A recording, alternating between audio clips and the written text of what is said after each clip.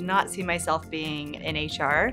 I went to college and wanted to cook, eat, and travel, and so I studied hospitality and found myself working at Olympic Games and then Ritz-Carlton, and through that found myself leaning towards training and HR and really found my home, and so it's become my tribe.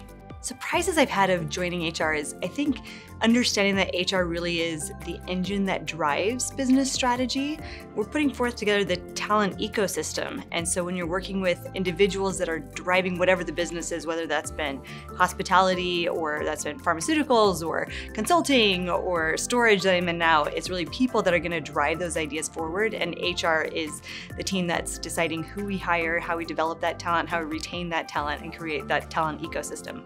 Success has been interesting that it's changed definition. And at this point in my career, it's looking to see the people that I get the benefit of getting to lead, how are they doing in their careers? Where are they going? And so really defining my success through the success of others. How am I setting up people to be able to take on that next leap, to take on that next career move?